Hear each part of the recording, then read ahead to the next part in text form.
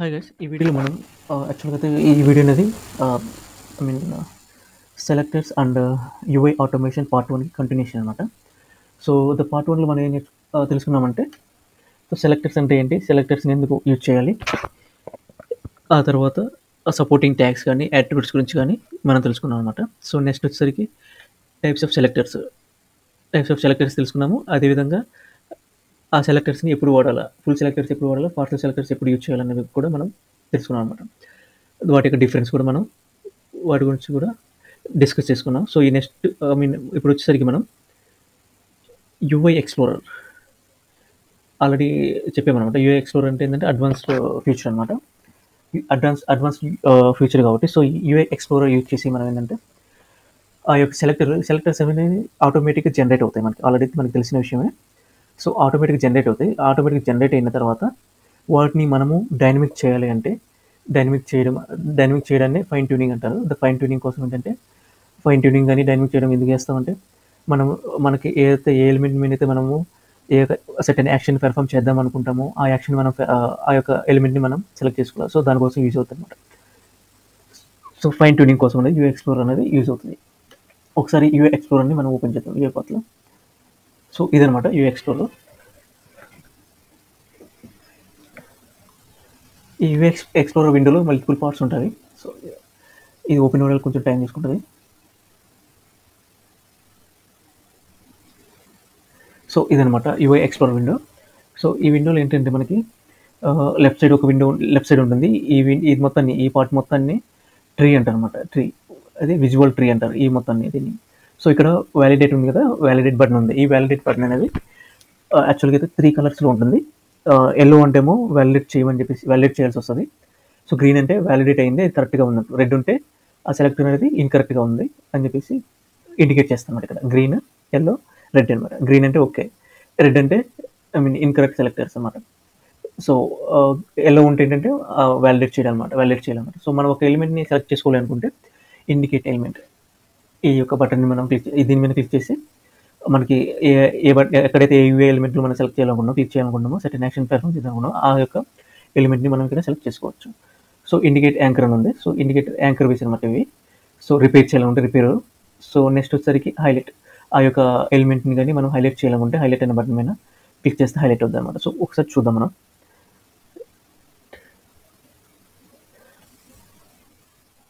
నేను ఒక సీక్వెన్స్ని క్రియేట్ చేస్తున్నాను.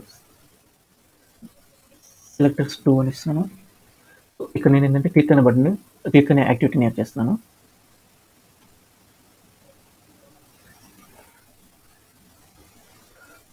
సో నేనేంటంటే ఇక్కడ నేను ఒక URLని ఓపెన్ చేస్తాను.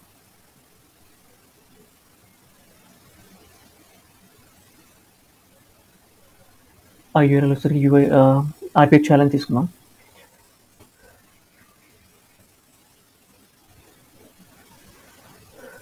ఈ RPH ఛాలెంజ్ అనేది URLలో మనం ఏదో ఒక ఎలిమెంట్ని క్లిక్ చేద్దాం అనమాట. సో ఇక్కడ ఫస్ట్ ఆఫ్ ఆల్ ఏంటంటే ఈ స్టార్ట్ అనే బటన్ ఉంది కదా, ఈ స్టార్ట్ అనే బటన్ని క్లిక్ చేద్దాం. సో నేనేం చేస్తానంటే అది ఇన్కరెక్ట్గా అయిందన్నమాట. సో అగైన్ సెలెక్ట్ చేస్తాను. ఇండికేట్ అని స్క్రీన్ ఉంది కదా, దాని మీద క్లిక్ చేస్తే మళ్ళీ సెలెక్టర్స్ వస్తాయి. ఏ బటన్ కావాలో, ఏ ఎలిమెంట్ కావాలో ఆ ఎలిమెంట్ని సెలెక్ట్ చేసుకోవచ్చు. ఇక్కడ నేను స్టార్ట్ అనే బటన్ మీద క్లిక్ చేయాలనుకున్నాను. సో ఇక్కడ అంతే కొంచెం డౌన్కి వెళ్ళాలి. సో దానికోసం అంటే క్లిక్ చేస్తున్నాను. సమ్ టైమ్ ఇస్తాను మనకి. సో నౌ స్టార్ట్ బటన్ మీద క్లిక్ చేస్తున్నాం. సో సెలెక్టర్స్ అనేవి మనకి ఇక్కడ జనరేట్ అవుతుంది ఆటోమేటిక్గా. సో ఇక్కడ ఏంటంటే మనం ఆ సెలెక్టర్స్ని చూడాలి మనం. సో దానికోసం ఆ సెలెక్టర్స్ని నేను యూఐ ఎక్స్ప్లోరర్లో ఓపెన్ చేస్తున్నాను. సో ఇదనమాట. చూసారు కదా, మనం ప్రీవియస్గా మనం డిస్కస్ చేసాము. ఇక్కడ ఏంటంటే గ్రీన్ ఉంటే ఆ యొక్క సెలెక్టర్ అనేది కరెక్ట్గా ఉన్నట్టు అనమాట. సో ఇది ట్రీ అనమాట, విజువల్ ట్రీ అనమాట. ఈ ట్రీలో ఏంటంటే అన్ని ఎలిమెంట్స్ ఉంటాయి. మనకి ఆల్రెడీ మనం లాస్ట్ వీడియోలో డిస్కస్ చేసాం ఆ యొక్క యూజర్ ఇంటర్ఫేస్ యొక్క ట్రీ అనేది. సో ఇండికేట్ ఎలిమెంట్ అనేది మనం ఏదైనా ఎలిమెంట్ సెలెక్ట్ చేయాలనుకుంటే సో ఇది కాదు. సో అందుకోసం నేను F2 ప్రెస్ చేస్తున్నాను. మళ్ళీ అగైన్ RPH ఛాలెంజ్ URLలోకి వచ్చాను. సో ఇక్కడ నేను స్టార్ట్ బటన్ మీద క్లిక్ చేస్తాను. సో మళ్ళీ అగైన్ సెలెక్ట్ చేసుకోవాలనుకుంటే ఇండికేట్ ఎలిమెంట్ అనే బటన్ ఈ ఆప్షన్ చూస్ చేసుకుని మనం మళ్ళీ ఆ యొక్క ఎలిమెంట్ని సెలెక్ట్ చేసుకోవచ్చు. నెక్స్ట్ వచ్చరికి ఇది యాంకర్ బేస్ అనమాట. ఇండికేట్ యాంకర్ సంబంధించినది. సో రిపేర్ చేయాలనుకున్న ఇది రిపేర్కి యూజ్ అవుతుంది. హైలైట్ చేయాలంటే మనం సెలెక్ట్ అయిన దాన్ని హైలైట్ చేయాలనుకుని హైలైట్ మీద క్లిక్ చేస్తే ఇక్కడ మనకు చూపిస్తుంది హైలైట్ అనేది. సో ఇది కంటిన్యూగా ఉంటుంది, ఈ మార్క్ అనేది రెడ్ అనేది బోర్డర్. సో మనది వెళ్ళాలంటే అగైన్ హైలైట్ని మనం క్లిక్ చేయాలి. క్లిక్ చేస్తే డిజేబుల్ చేస్తే హైలైట్ అనేది పోతుంది. సో ఆప్షన్స్లో వచ్చేసరికి ఇక్కడ యూఐ ఫ్రేమ్వర్క్ సంబంధించిన డిఫాల్ట్ ఇవన్నీ ఉంటాయి. Delayed, restore, activity, accessibility, UI automation సంబంధించి బట్ డిఫాల్ట్ ఉంచేస్తుంది. సో ఇక్కడ వచ్చేసరికి నెక్స్ట్ వచ్చేసరికి ఇటు సైడ్ ఉంది కదా, రైట్ సైడ్ ప్యానల్ వచ్చేసరికి ఇవన్నీ యాట్రిబ్యూట్స్ అనమాట. సో ఈ యాట్రిబ్యూట్స్లో వచ్చేసరికి ఏ నేమ్, క్లాస్, ఈ యాట్రిబ్యూట్స్ గురించి మనం ప్రీవియస్గా మనం చూసాం. ఓఆర్ఎల్ ఓపెన్ చేసేసి UiPath. సో ట్యాగ్స్, ఆ ట్యాగ్స్ మొత్తం కూడా మనం చూసాం అనమాట. సో ఏంటంటే ఈ యాట్రిబ్యూట్స్ అనేది బేస్ చేసుకొని ఆ యొక్క ఎలిమెంట్ని యూనిక్ చేయాలన్నమాట. సో ఇక్కడ ఏంటంటే ఈ బటన్ ఉంది, ఏ నేమ్ ఉంది, ఏ నేమ్ సెలెక్ట్ చేసుకుంటే యూనిక్ అయిపోతుంది. సో మిగతా అన్ని డైనమిక్ చేంజ్ అవ్వే ఛాన్స్ ఉంది. సో ఏ నేమ్ ఒకటి స్టార్ట్ అనమాట. సో ఇది ఏంటంటే మనం ఈ యొక్క యాట్రిబ్యూట్ని సెలెక్ట్ చేస్తాం, వెంటనే ఇమీడియట్గా ఇది ఎల్లోకి వచ్చేసింది వ్యాలిడేట్ అనేది. సో ఇట్ మీన్స్ ఏంటంటే we need to validate again సెలెక్టర్స్ని మనం వ్యాలిడేట్ చేద్దాం. వ్యాలిడేట్ చేస్తామంటే గ్రీన్ వస్తుంది. సో కరెక్ట్ సెలెక్టర్ అనమాట. సో అగైన్ నేను ఏం చేస్తున్నా అంటే సెలెక్టర్లో కొంచెం మోడిఫై చేస్తున్నా, ఈని రిమూవ్ చేస్తున్నా. సో అగైన్ గ్రీన్ వచ్చింది, సారీ ఎల్లో వచ్చింది. సో నేను మళ్ళీ అగైన్ వ్యాలిడేట్ చేస్తున్నాను. So it will become red అనమాట, బికాస్ ఆఫ్ ఏంటంటే ఇన్కరెక్ట్ సెలెక్టర్ అనమాట. సో టైటిల్ అనేది RPH ఛాలెంజ్ అనమాట, కానీ ఈ అనేది మిస్సింగ్. సో అందుకని ఇన్కరెక్ట్ కాబట్టి సో వ్యాలిడేట్ అనేది రెడ్లో చూపిస్తుంది అనమాట. సో నౌ అగైన్ ఈని యాడ్ చేశాను. సో మళ్ళీ చూద్దాం, వ్యాలిడేట్ చేసి చూద్దాం. సో గ్రీన్ అనమాట. సో కరెక్ట్ సెలెక్టర్స్ అయితేనే గ్రీన్లో ఉంటుంది, లేకుంటే గ్రీన్లో ఉండాలన్నమాట. సో ఇదనమాట UI ఎక్స్ప్లోరర్ యొక్క యూజర్ ఇంటర్ఫేస్ అనమాట. సో ఇక్కడ మొత్తం మనం చేంజ్ చేసిన తర్వాత సేవ్ చేసుకోవచ్చు అనమాట. ఈ సేవ్ని క్లిక్ చేస్తే సేవ్ అయిపోతుంది. సో సేవ్ చేయకూడదు అనుకుంటే క్యాన్సిల్ మనం క్లిక్ చేస్తే వెళ్ళిపోతుంది అనమాట. సో ఇదనమాట ఇండికేట్ ఎలిమెంట్ ఇవన్నీ ఉన్నది. ఈ డాక్యుమెంట్ మొత్తం నేను వీడియోలో పేస్ట్ చేస్తాను అక్కడ. సో ఇండికేట్ ఎలిమెంట్ అంటే to use it point to point A UI element and display it selector and tree.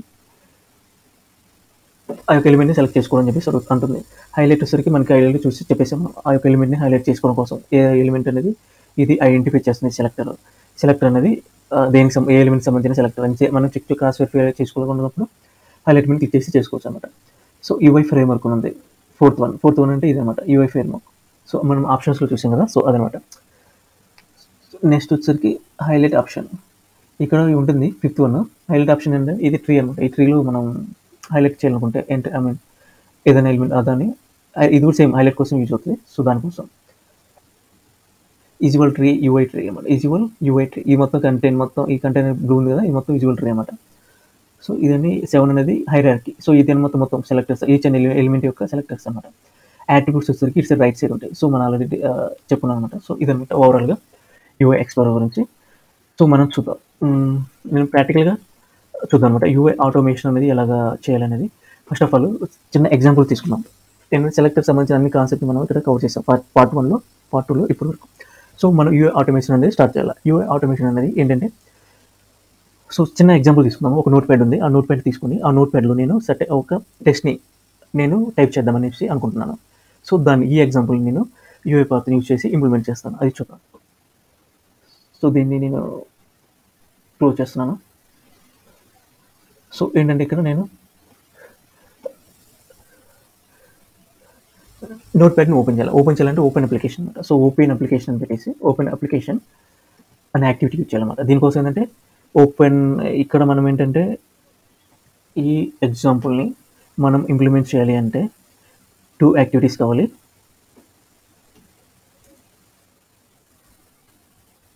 Use activities, open application, ఇది ఓపెన్ అప్లికేషన్ అనమాట. సో ఓపెన్ అప్లికేషన్ తర్వాత టైప్ ఇంటూ ఆల్రెడీ మనం discuss చేసాం event గురించి. Click, type into, double click, hover, type into, తర్వాత type into two times వచ్చింది, type సెక్యూ test. So ఇదనమాట select item, ఇవన్నీ ఈవెంట్స్ అనమాట. సో ఏంటంటే ఈ 2 యాక్టివిటీస్ చేసి మనం నోట్ ప్యాడ్ని ఓపెన్ చేసి ఆ నోట్ ప్యాడ్లో ఒక శాంపుల్ టెస్ట్ని మనం టైప్ చేద్దాం. సో ఇక్కడ ఏంటంటే నోట్ ప్యాడ్ ఓపెన్ చేయాలి కాబట్టి నోట్ ప్యాడ్ సెలెక్టర్స్ కావాలి కదా మనకి. సో అందుకోసం నోట్ ప్యాడ్ని నేను ఓపెన్ చేశాను, అన్టైటిల్ నోట్ ప్యాడ్ అనమాట. సో ఇండికేట్ అనే విండో ఉంది. So note pad window select చేశాను. సో ఇక్కడ ఈ సెలెక్టర్స్ అనేది వస్తాయి. సో నేను ఆ సెలెక్టర్స్ని ఓపెనింగ్ UI ఎక్స్ప్లోరర్లో నేను ఓపెన్ చేస్తున్నాను.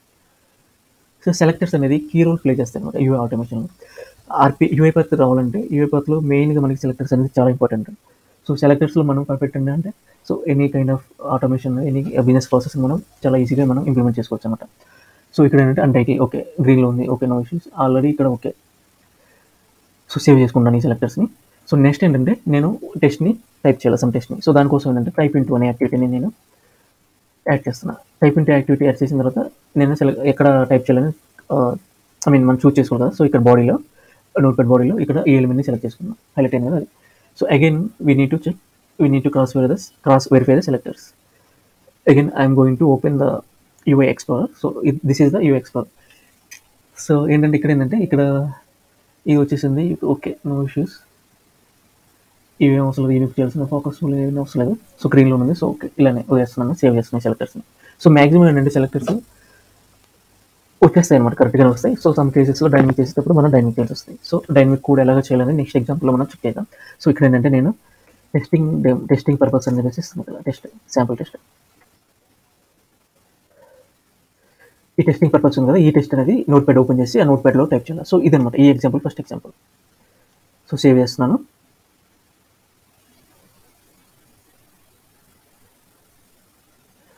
సేవ్ చేశాను. సో నేను ఎగ్జిక్యూట్ చేస్తాను. సో ఈ అన్టైటిల్ అనేదాన్ని నేను క్లోజ్ చేస్తున్నాను నోట్ ప్యాడ్ని.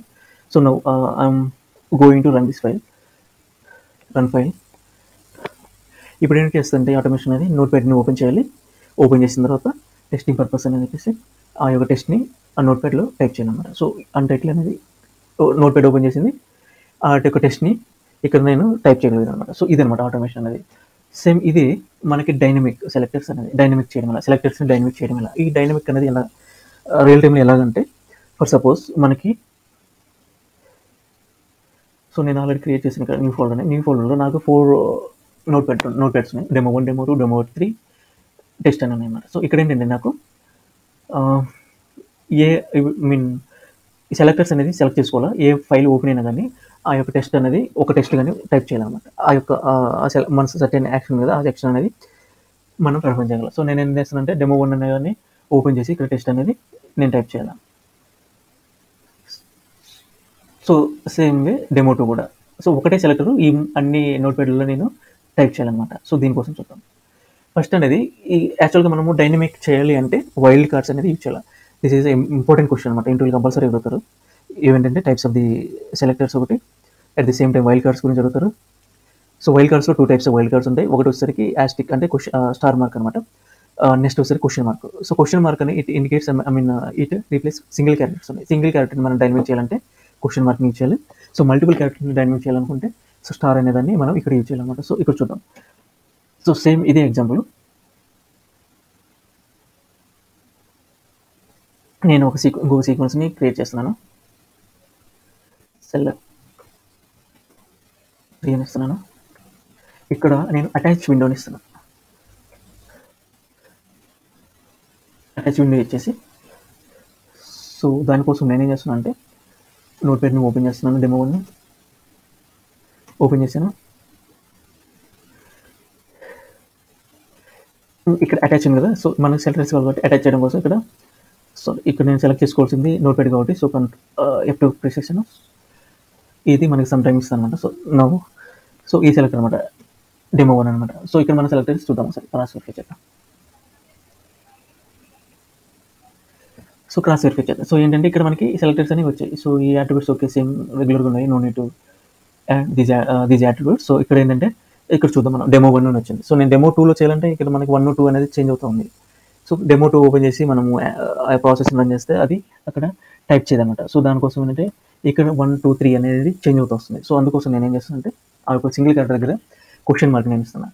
క్వశ్చన్ మార్క్ ఇచ్చిన తర్వాత నేను వ్యాలిడేట్ చేస్తున్నాను. ఆ తర్వాత సేవ్ చేస్తాను సెలెక్టర్స్ని. అలానే మనం టైప్ చేయాలి నేను అక్కడ. సో టైప్ చేయాలి కాబట్టి టైప్ ఇంటూ అనే యాక్టివిటీని యాడ్ చేశాను. అట్ ది సేమ్ టైం ఎక్కడైతే టైప్ చేయాలో అక్కడ నేను సెలెక్ట్ చేసుకున్నాను. సో సెలెక్ట్ చేసుకున్న తర్వాత ఇక్కడ నేను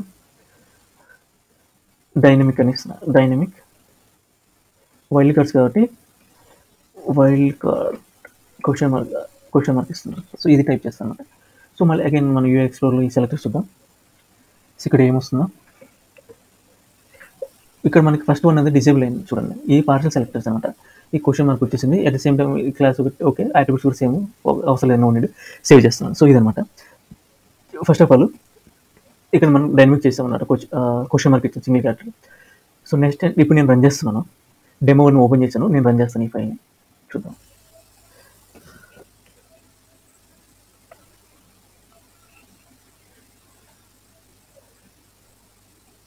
సో చూసారు కదా, డెమో 1 కూడా ఆల్రెడీ ఓపెన్ ఉంది. డెమో 1 దగ్గర ఈ వైల్డ్ కార్డ్ అనేది, ఐ మీన్ ఏదైతే టెస్ట్ ఇచ్చామో టైప్ చేయమని, ఆ టెస్ట్ అనేది ఇక్కడ టైప్ చేసింది సక్సెస్ఫుల్గా. సో నేనేం చేస్తానంటే దీన్ని క్లోజ్ చేస్తున్నాను. అగైన్ నేను డెమో 2ని నేను ఓపెన్ చేస్తాను. సో ఇక్కడ ఇదే సేమ్ ప్రాసెస్ ఈ టెస్ట్కి, ఈ ఫైల్కి ఎలాగ వర్క్ అవుతుందో చూద్దాం. Now again run file. నేను ఇక్కడ డెమో 2 అనేది సో ఆల్రెడీ ఉంది, సెలెక్ట్ చేసుకున్నది, ఐ మీన్ అటాచ్ చేస్తుంది, వెంటనే టైప్ చేసింది. So we are able to type అనమాట. ఇక్కడ కూడా మనం టైప్ చేయగలం. డెమో 1లో టైప్ చేసాం, డెమో 2లో కూడా టైప్ చేసాం అనమాట.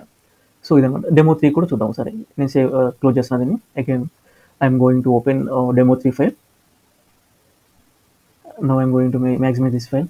Okay, next let me run. So run file. ఇక్కడ ఏంటంటే మనకి డెమో 1 కానీ డెమో 2 కానీ డెమో 3 కానీ ఏది ఇచ్చినా కానీ, ఏ ఫైల్ ఓపెన్ చేసినా కనుక మనం టైప్ చేయగలుగుతున్నాం. సో ఇదనమాట డైనమిక్ చేయడం అనేది by using the question mark. So single character అనమాట. సో బట్ ఇక్కడ నేను ఏం చేస్తానంటే, నెక్స్ట్ టెక్స్ట్ అనే ఫైల్ ఉంది కదా, నోట్ప్యాడ్ ఫైల్, నేను ఓపెన్ చేస్తున్నాను. ఈ టెస్ట్ అనే ఫైల్ని ట్రై చేద్దాం. ఇక్కడ నేను ఈ టెస్ట్ అనే ఫైల్లో నేను టైప్ చేయగలుగుతున్నా లేదా అని చెప్పేసి ట్రై చేద్దాం. So let me run file. చూద్దాం. ఇక్కడ ఏంటంటే, ఇక్కడ మనకి ఎర్రర్ త్రో చేస్తుంది.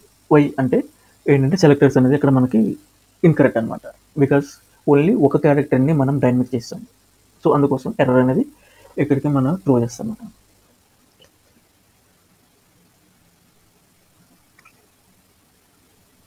So time తీసుకుంటుందంటే almost maximum error throw చేస్తే. సో చూడండి, ఇక్కడ ఏమంటుందంటే, sources attach window notepad demo 1. ఇక్కడ ఏంటంటే సెలెక్ట్ డెమో 1 ఉందన్నమాట.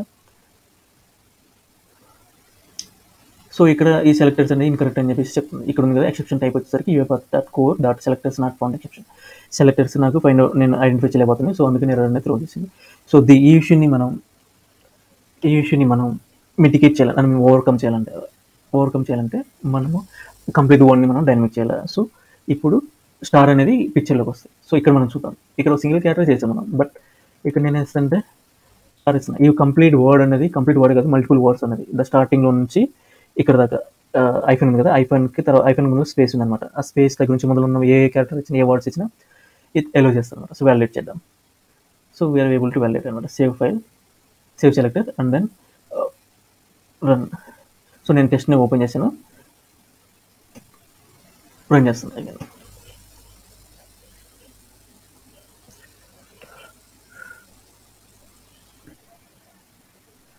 సో ఇప్పుడు సక్సెస్ఫుల్గా మనం టైప్ చేయగలుగుతాం, ఎందుకంటే డైనమిక్ చేసాం అనమాట.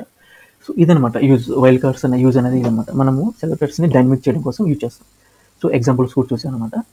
సో ఫర్ ఫైన్ ట్యూనింగ్ వచ్చేసరికి యూ ఎక్స్ప్లోరర్, డైనమిక్ చేయడం కోసం వైల్డ్ కార్డ్స్ వాడేసి డైనమిక్ చేసాం అనమాట. సో ఇదనమాట. మనం నెక్స్ట్ వీడియోలో వచ్చేసరికి కంప్లీట్గా ఒక ఫామ్ తీసుకుందాం. ఈ ఫామ్ ఆర్పిహెచ్ ఛాలెంజ్ అనే ఫామ్ని, ఈ ఫామ్ని మనం కంప్లీట్గా ఫిల్ చేసేసి, యాక్చువల్గా డౌన్లోడ్ ఎక్సెల్ ఫైల్ ఉంది కదా, ఈ ఫైల్లో ఇన్పుట్ ఉంటుంది. ఆ ఇన్పుట్ మొత్తం ఈ ఫామ్ ఫిల్ చేసేసాం.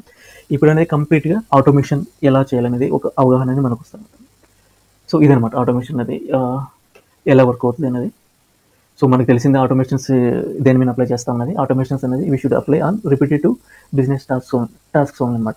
రిపిటేటివ్ బిజినెస్ టాస్క్ ఉంటే వాటి మీద మనం ఈ ఆటోమేషన్స్ అనేది ఇంప్లిమెంట్ చేస్తాం. సో ఇదనమాట. So thank you for watching this video.